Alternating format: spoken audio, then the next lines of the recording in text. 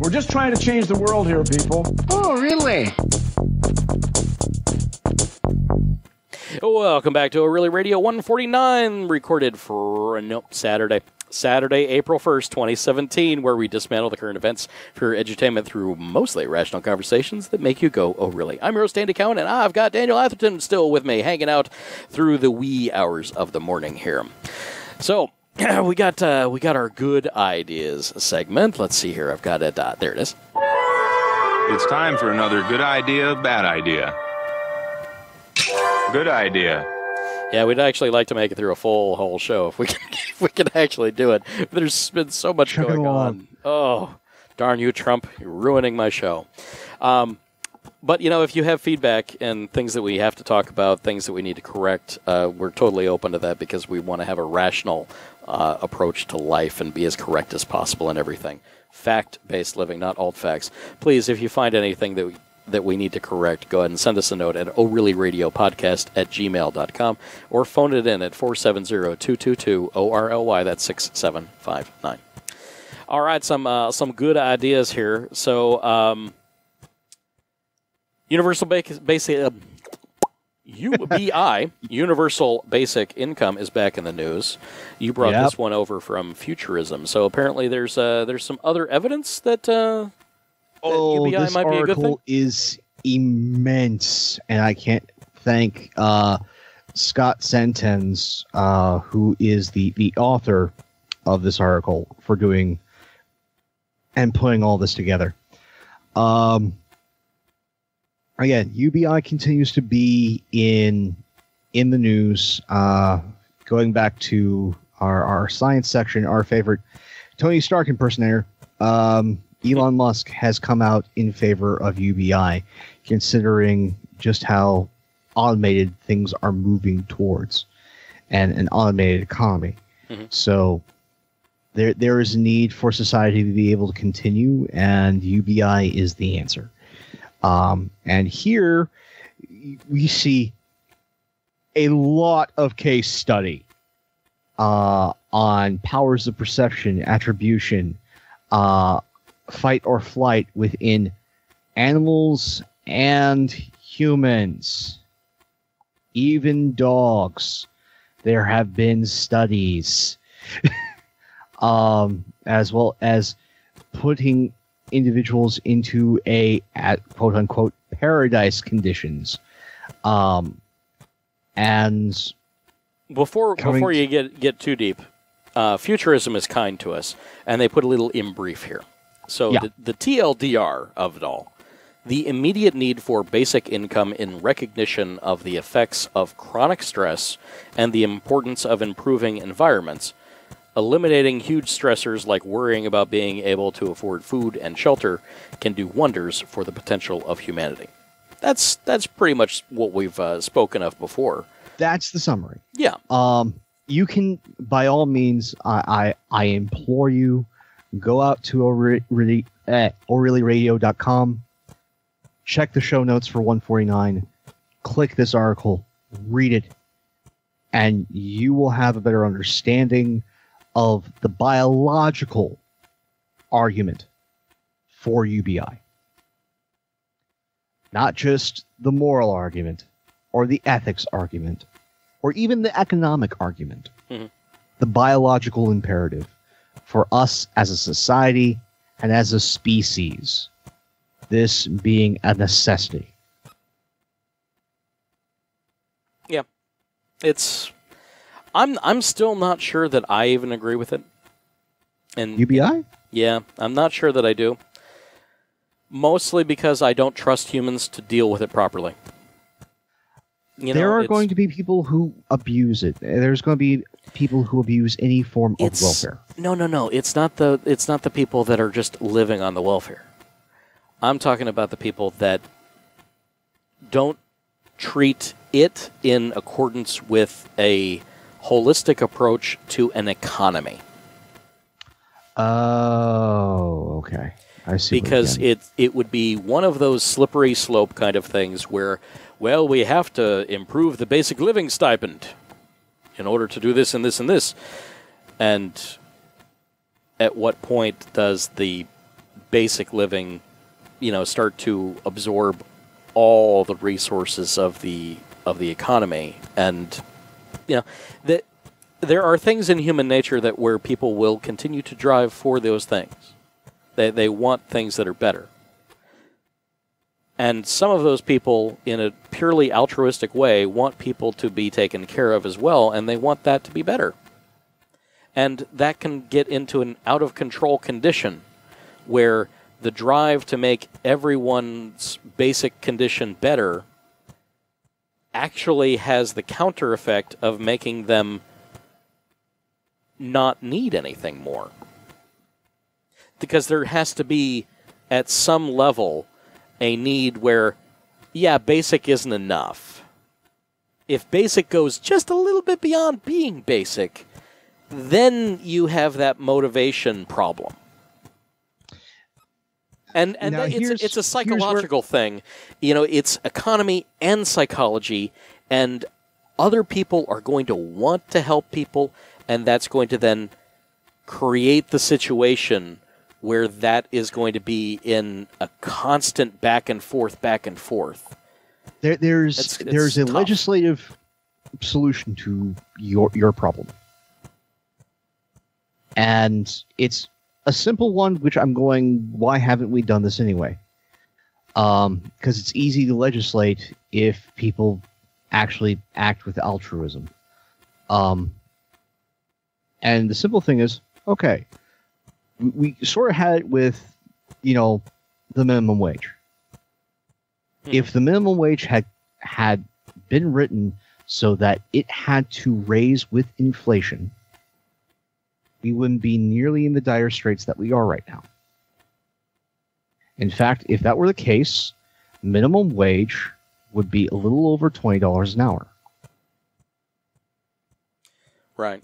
If we were adjusting for inflation, from the time that minimum wage was legislated. And I definitely want to point out, I want to bring back, because many people, because we have grown up and been in our culture so long with what a dollar means, we lose track of what inflation means. We have been fortunate enough to not live through a period where a loaf of bread went from being 5 cents to $5. Yeah. That kind of thing. However, that loaf of bread that you're getting for $2.79, that's if you want the honey wheat, the good stuff. That same loaf of bread was maybe 8 cents to your grandparents. So, hell, within living memory of myself, I remember when bread was, and the decent bread was 99 cents. Yeah. I can remember that. Yeah, so the dollar doesn't go as far. It's all about purchasing power. So, money ain't what it used to be. I'm making roughly what my dad used to make back when, well, I guess, no, he was about 10 years older than I was. But in that neighborhood, the middle class deal. And I can't... It's not going as far. I can't do the things that he did. He had a motor home and a boat and a house with a pool on a canal. I mean... and my mom didn't work. So it was a single income. So the dollar doesn't go as far as it used to. And it's a cognitive thing that we have a real hard time with this. And because of that, things don't seem to make sense because we don't deal with numbers very well. Numbers are kind of hard for the human brain. We have to be taught how to work them. And when what you see is $2.50 for a loaf of bread, and you don't understand, everything else around that, it's tough to talk about things like a basic universal basic income, because it does not compute with that kind of mindset. But if you get into an economy situation with this, imagine, if you will, that if this happens and you manage to actually control inflation, the Federal Reserve could actually make it to where things go back down to a level that makes sense. Where a simple billionaire is simply a multimillionaire, but still has the same buying potential. Purchase power. Yeah. And one of the economic arguments for universal basic income, and I've made it a number of times on the show before, is it puts a basement on your economy. And what I mean by that is, as an economist will discuss with you, and as we've discussed before, those who have the least amount of income spend the most of their income. Right. When you are living paycheck to paycheck, you are spending all of that paycheck. That is going into the economy. That is a driving force. With universal basic income, you are shoring up the basic driving force. You are regulating it and ensuring it does not drop below a specific point. And also, really, from an economy standpoint, that money is purely liquid. Yeah. From a liquidity standpoint, those are the basic living costs. They are going to be spent immediately. That is the hand-to-mouth economy. So a basic income like that immediately goes back into circulation. Yeah. So it drives your keeps economy. the economy moving. And it means that should you have any sort of economic bubble burst, it can't get worse than this. Because you still have those driving forces. Mm-hmm. Businesses stay open because they are still serving those with the universal basic income. Yes. It means that when you have a bubble burst, instead of it affecting the whole of your economy, it only affects sections. It's a bulwark. It's a bulkhead. That's what universal basic income is on the economic scale. I'm not even talking about the ethical or emotional impact. I'm not even talking about the biological impact, which we have here in this beautiful article. Mm-hmm. I'm talking just the economic impact. It ensures your economy. And I think that's a wonderful solution because it makes it so that in our global shared economy, if we move towards UBI, we don't have the crashes that we've had in the past. It doesn't get that bad. Yeah. But it is a paradigm shift, and it would require... Yes, it is. And it would require an education system that would support a basic understanding of mathematics and a basic understanding of economics and how that works. So that way people could be comfortable with it. Well, there's that, but also one of the things that people are bad at money. Yeah, a lot of people are bad at money. But in order to get even this legislative, you have to have folks across the aisle have this made palpable. And one of the things that I can talk to Republicans across the aisle and go, many of you do not like entitlements. Many of you do not like welfare. I say to you, instead of having... you also hate big government. With a fiery passion. Here's a solution. You can take a number of entitlements, a number of government agencies, from local to federal, and you can consolidate down to UBI. It's a consolidation. Yeah. If you're making sure that you are actually being able to pay for food, pay for a roof over people's heads, that takes pressure off of HUD. and a number of other services and rolls them into one program. Absolutely. Yeah. Also, you love tax credits, right? Oh, yeah. Tax credits are awesome. Yeah, they're the best. So, sorry, I play a very bad Republican. here's what I put to you. Universal basic income. Everybody gets this. Including even your well-to-do. Yeah. If you don't touch it, there's a tax break. You didn't touch the money.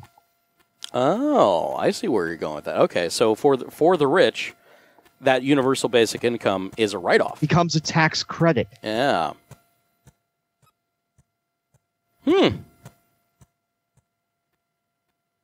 It's not a giant one, and it's not sliding scale. It's a flat tax credit. Yeah. It also means when you are transitioning. Oh, okay. So I can see how that would work, even as, a middle-class person that wouldn't need it. They could also get that tax credit. Or if you only needed part of it. Mm-hmm. If you only needed part of it, you're only taxed on the part that you used. And if you used all of it, well, obviously you needed it, or you used a certain amount, you obviously needed it. So that doesn't get taxed. It's only if you use a part of it that there is a tax on it. And even that is on a sliding scale. Pretty much high. Did you use... If you used less than 50% of your UBI. Okay. There is a small tax. So as you pull yourself up, as you pull yourself out, you're getting more and more of a tax credit. Okay. So within the tax credit, which is definitely something that Republicans can agree on, and I'm starting to, as you're talking about, I'm starting to warm to the idea here, because what you're saying is that based on the tax credit, that's how you create the incentive to bootstrap your way out, and and simply not need it anymore. And then you have a constant rebate every year. And an attaboy for not needing the state. Yeah. So basically, at every level, it ends up being a carrot and not a stick. At every level. And it's not hard to make it that way. And since you're having this constant influx, this is your basement. This is the groundwork of your economy. And if you incentivize it in just a smart way, it can be self-sustaining.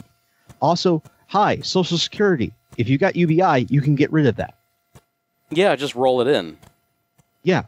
And that's an entire department gone. Yeah, and if you treat it properly, and then you create a 401k system, a retirement plan.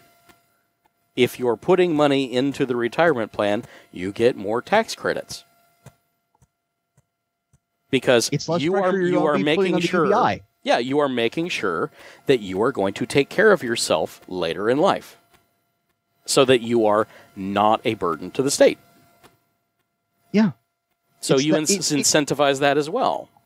And on top of that, if you just make it so that UBI, if you legislate it, that it is always adjusted for inflation, and make sure that the inflationary adjustment period is in line with a reasonable interval, and I would say reasonable interval is every 5 years, it is adjusted. Yeah, as opposed to half the census rate. Yeah. Of course, I really think the census ought to be done more frequently as well. it's just such a large undertaking huge, that's why it's done so slowly. Speaking of the census, real quick, I found out that they are doing it digitally this time around, which is great. So it helps relieve some of that burden. It's for the first time ever. They're actually going to have an online census where you can fill out your stuff online, and that is going to be an enormous saver. Of course, if they could get the right forms and not hurt people, Yeah. But no, if you have it at a proper interval where it always adjusts to inflation, then you don't have to worry about passing laws to increase it later. Mm-hmm. You're not having this giant knockdown, drag-out fight through Congress. And it makes sure that your economy is shored up. Plus, you have the moral, biological, intellectual imperatives of this. UBI frees people up to pursue the things that they are talented at and desire to do. Yeah, there's so many reasons to have it.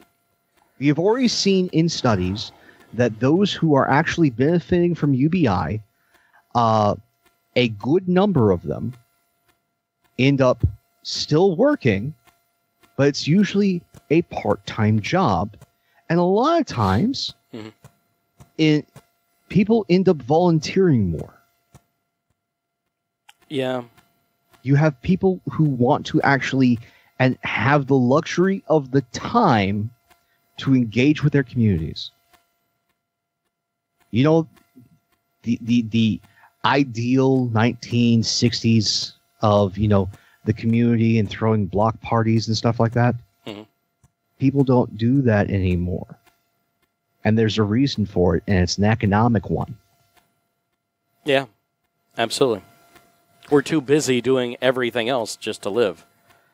We've truly fallen right into the rat race that, was one of those things that was always so lauded as being terrible and something to be avoided, especially by in the 1960s.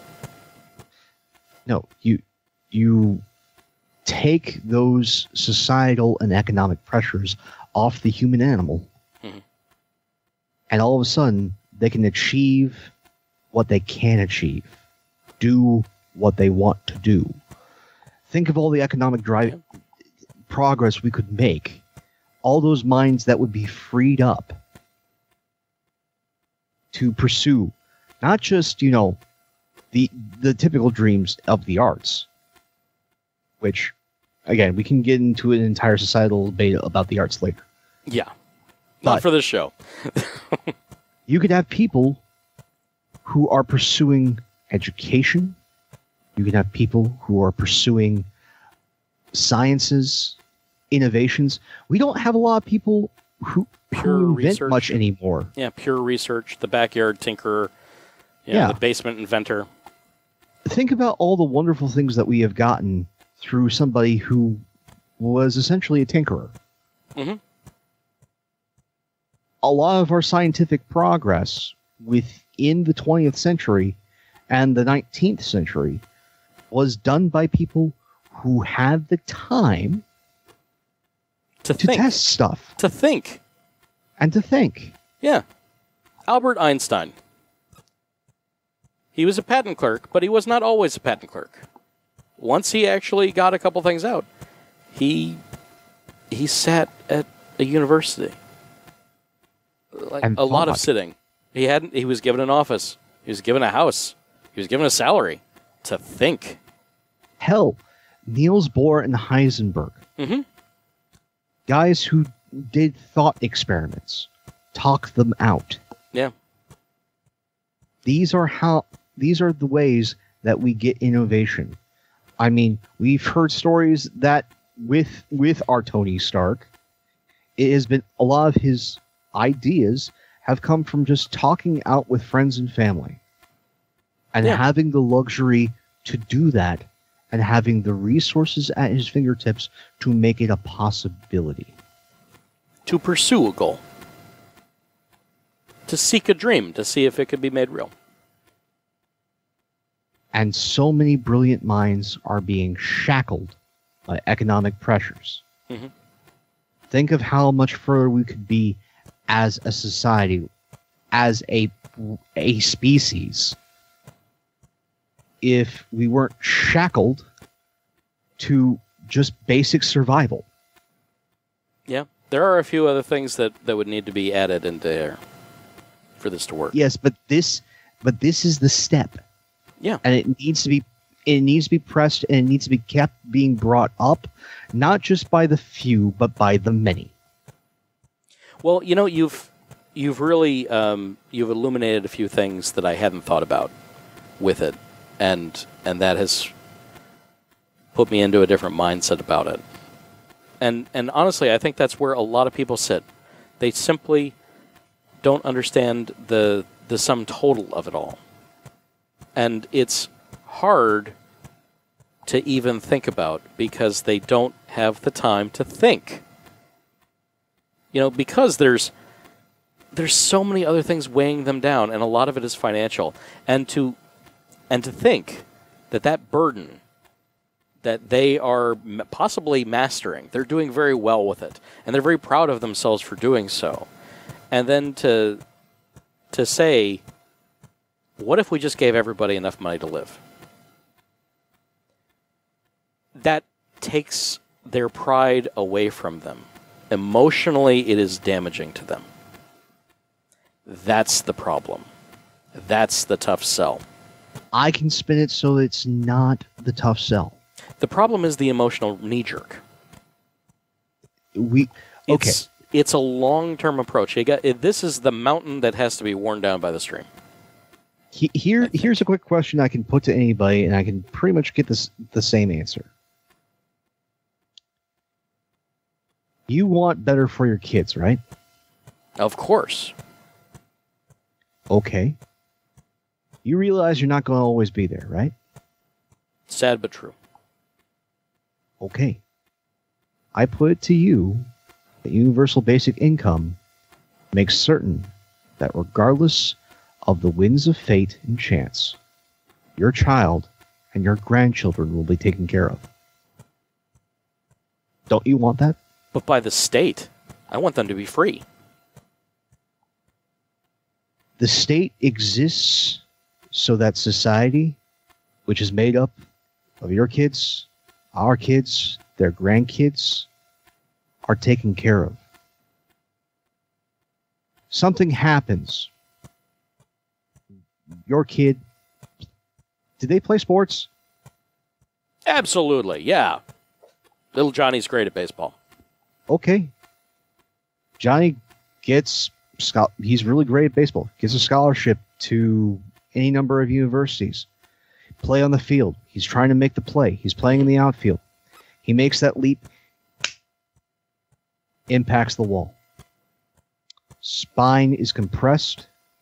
There's pressure on his spinal cord. And all of a sudden, Johnny medically can't really do much. Disability covers practically nothing for living expenses nowadays. He will suffer. It is because of that possible doomsday scenario that universal basic income is a necessity. Not pie in the sky. It's a necessity. That might work. That might work. It's for your kids. It's for your grandkids. In case something happens. Terrorist attack, natural disaster, economy collapse. If they went off to war, they became happen, disabled, they came home, nothing was there to take care of them. Yeah. That might work. I don't know. But this is definitely something that's going to keep coming up, and I think that we've had a good discussion on it this evening. So let's table it for now, because it'll be back. Oh, yeah. So definitely, I'll be there. Folks, you know, for those following along at home, if we haven't bored you to death, though I felt like really we should have had like a small plate with cheese and crackers and a bottle of port wine and some cigars and just like sitting on a porch, just talking over this. You know, the way Elon does with other people. You know, that's really one of the driving factors and forces behind this idea. Yeah, it's just sometimes you just got to think about it. And what would be the most fulfilling thing to you? And those are the things that you have to reach into. You got to reach into that bag of want and think about how to get it. And okay, so what would you do if you had all the time in the world to do it? And you didn't have to worry about money and making those ends meet. Well, I'd probably study a lot more. I'd probably read a lot more. I'd probably go back to school. But if those ends meeting necessitated that I couldn't go to school because school was too expensive, then school has to be free too. So education has to be free. So we also have to have free universal education. If the universal basic income doesn't handle things like health coverage, then we also have to have universal health care. So, from a society, if we had universal basic income, universal health care, and free education, free higher education, okay? Yeah. The sky's the limit for what we could achieve. Especially if, as we laid out there, the tax incentives to go beyond and get off the universal income and be your own person and become a billionaire.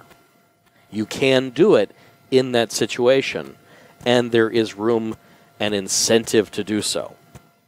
Oh, yeah. That's the thing. That's the thing that the Republicans are afraid of, that you're taking away all the incentive to achieve. No. But by all means, I know. With just a simple adjustment to the tax code, right, you can make this possible. Yeah. It wouldn't even have to be huge. This is the kind of thing that could be done flatly. It really could. It's an easy legislative fix. And again, as I said, if you use less than 50%, you are taxed on a sliding scale. Yeah, or some percentage.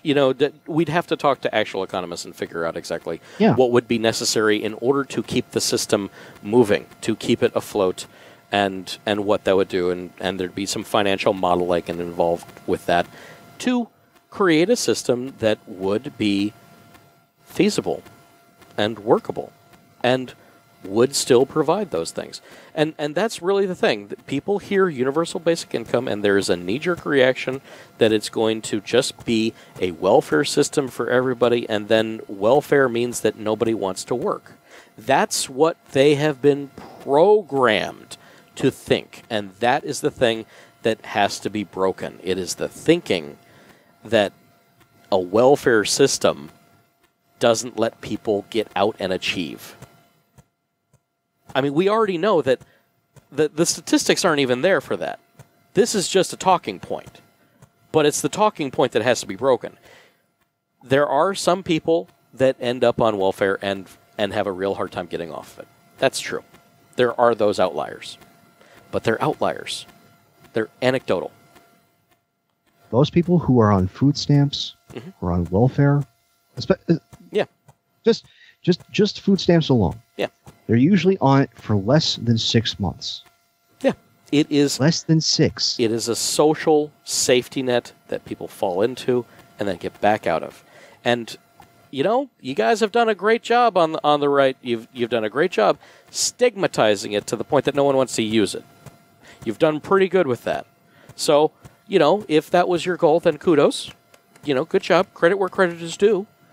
But don't take it away because it does still help so many people. So if we can break that stigma and correct the thinking to a fact-based reality, which seems to be an awful hard thing to do these days, but if we can do it, then I think we have some hope. Here's another argument I can make, and it's fairly easy. You like J.K. Rowling? It depends on who you're asking that question to, because some of them think that she's the devil. Fair enough. Do you think J.K. Rowling's successful? Well, yes. Okay. The only reason she is successful is because of welfare programs. Ayn Rand died on welfare. She was using them too. Yeah. I mean, but these things are not things that they ever want to talk about. They have a particular cognitive dissonance about it, and it is just anathema to them. But soon as you frame it within truth, and you frame it to where it's not them, it's not their friends, it has to be their them, though. Kids. Yeah, that's the only thing other than themselves that would work. I always go after kids. I've seen some, I've seen some people not care about their kids too. For those that don't care about their kids, I can frame it in other ways. But that's a rarity. It usually starts with, get away from me. You're weird. I don't want to deal with you. Most people, it's the primate brain. It's not the lizard brain. It's the primate brain that I'm appealing to. Mm-hmm. It's the idea of legacy, which is genetically hardwired. If you can make an appeal to legacy, 7 out of 10 times you'll win. Yeah. That biological drive to continue your legacy. That might work. But I think we probably need to move on. In fact, we could just wrap this up and say that this was the universal basic income talk. Yeah. In fact, I think that might be the best thing to do, and just have this as a little time capsule. Nice little conversation. Yeah. Tell people that, you need to get some cheese and you need to get some wine and you need to just think about this. Nice long, give it some thought. Actually, anyone, if you're listening to this, I don't care if it's, still March. I don't care if it's still April. I don't care when you hear this. If you have an opinion on it, I want to hear it. So contact us over at ORLYRADIO.com. Drop us a line at the Gmail. Get in touch with us. I want to hear your opinions on this. I want to hear your arguments for and against this. Mm-hmm. Because we want to be right. This is a topic that is going to be haunting us until it's a reality. Yeah, I hope that I've presented a lot of the arguments, the stickier points, so that we can knock them down, so that we can address them, so that we're not ignoring those people, the naysayers. Because that's not a conversation. You have to hear out both sides, and you got to talk it through and figure it out. You have to address the fear. Yeah, and that's the thing. I think the most about it is that people are afraid that it's going to cause the utter collapse of society, and that it will run away. That they don't understand the underpinnings of how it works.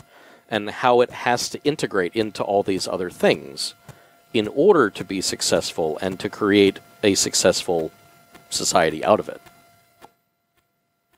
But if we follow what we're talking about here, we could have Star Trek. Yeah, I'm telling you that this is kind of the Star Trek model. Trek. Yeah, this is it. You educate everybody for free. You make sure that everybody's healthy. And you make sure that everybody has a roof over their head and they're fed. And then you create incentives for them to succeed with those tools. It's basically you're giving them all the tools they need to succeed and saying that you can. Not that you can't.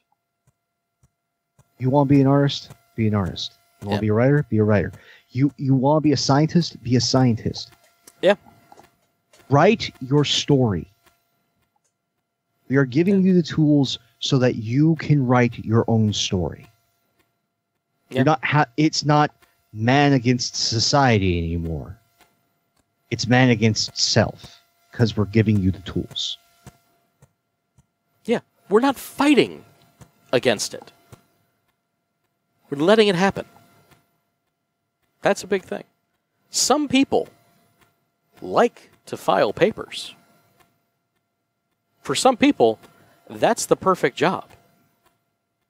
Some people like being the garbage guy. Some people take great pride in recycling. Some people want to teach people how to sail. Yeah. Some people, there's a people job to enjoy everything. scuba. Yeah, there's a job for everyone. There are career niches everywhere. Some people are policy wonks. Some people love the law. Yeah, absolutely. And the thing is, there's still going to be economic drives for those jobs. You know Warren Buffett? You know, of Berkshire Hathaway? Yeah. He sent all of his kids to public school. He lives in a modest house, still in a modest house. And for decades, he would drive to a small little office I think it's in Oklahoma. And he'd drive there in a modest car. He didn't do it to get rich. He did it because he loved the numbers. That was what he wanted to do. That's why he made so much goddamn money. Because he was happy doing the work. And that is probably one of his best secrets. Well, that's the secret to success. Yeah. Really. Yeah. Is do what you love. Yeah.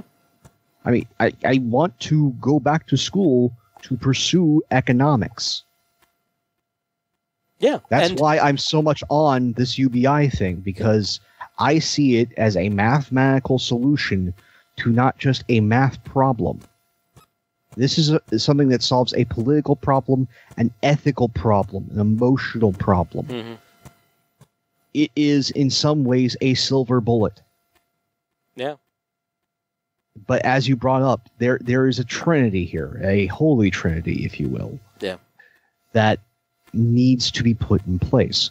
My question to you, good sir, is what do you think will happen first? I think healthcare. At this point, I think healthcare is going to happen first. Because there's definitely an impetus there. It seems to be the right time. There is a societal push for it because everyone can agree that you just want to be healthy. You do not want to have to answer the question, your money or your life. This is a bad thing. We don't want that. We want to be taken care of. And we all have a bad story to tell about healthcare, don't we? Yeah. I don't know anybody that has no bad stories to tell. Either about their mother, their father, their brother, their sister, themselves, their kids, anybody. They've got a story that is close to them. 1 degree of separation. And it's bad. And that does not speak well of the system that we have had for so long. The system that we have now was built out of a haphazard union regulation trying to get people incentives to work there. That's where health insurance came in, as an incentive to stay at the company. Yeah. And then it burgeoned out and it became its own thing, and it became a snake that eats itself, constantly. It's an ugly business, and it is a business, and business is there to make money, not to make you healthy. So if you want to be healthy, that has to be the primary goal, regardless of cost. And the only institution that can handle that is government that isn't in it to make a profit. It's a simple argument, and I think it will win.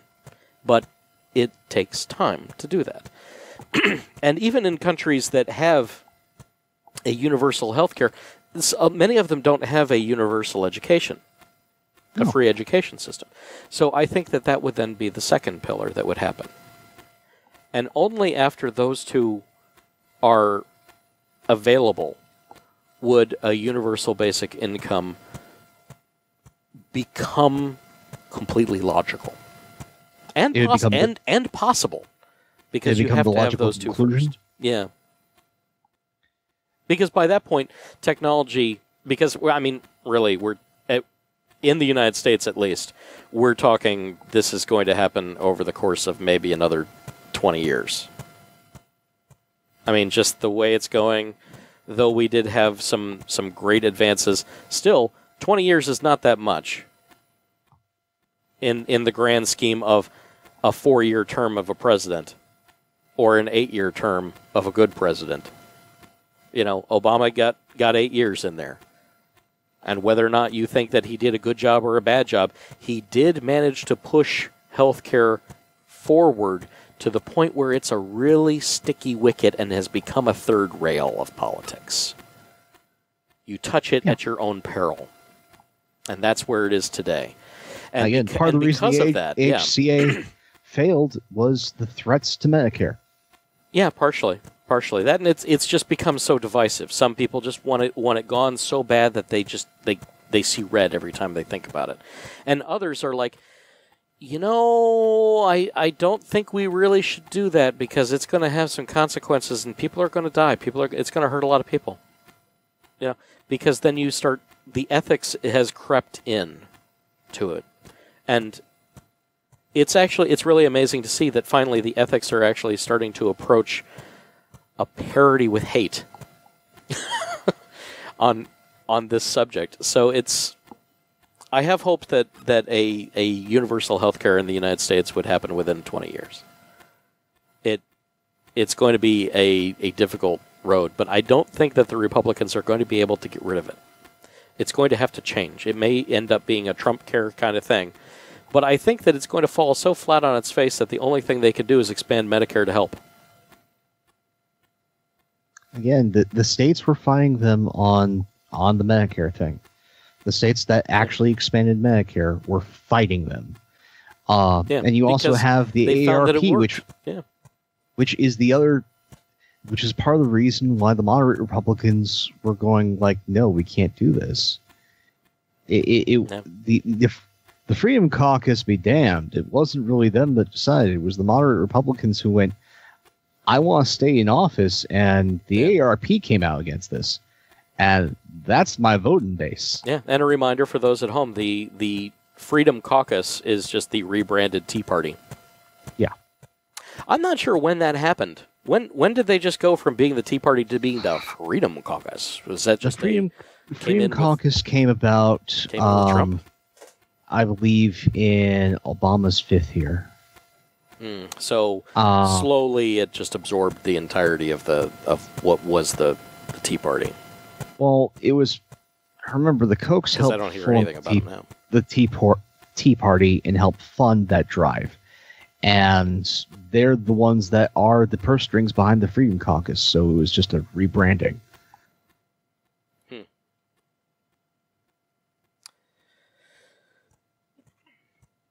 Well, I think that is going to conclude our current conversation on the universal basic income. So let me pull up a little bit of music here, and oh gosh, I lost it. Nope, there it is. And that means that we're done.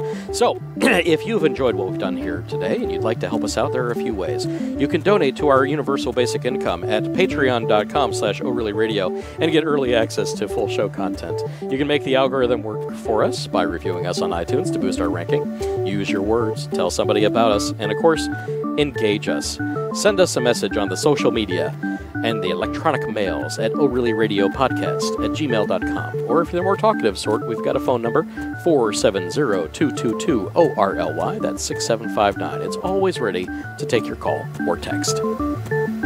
And if you don't like what we've done here this evening, you can contact the National Suicide Prevention Hotline at 1-800-273-8255. Available 24 hours a day, 7 days a week. The Lifeline provides free and confidential support for people in distress, prevention, and crisis resources for you and your loved ones, and best practices for professionals. Thank you for choosing to waste your valuable time on us. This has been O'Reilly Radio, part of the Random Acts Company. This work licensed under Creative Commons Attribution 3.0 United States license, including the music Rocket and Pangea, created by Kevin MacLeod of Incompetech.com. Thanks, everybody. We'll talk to you soon.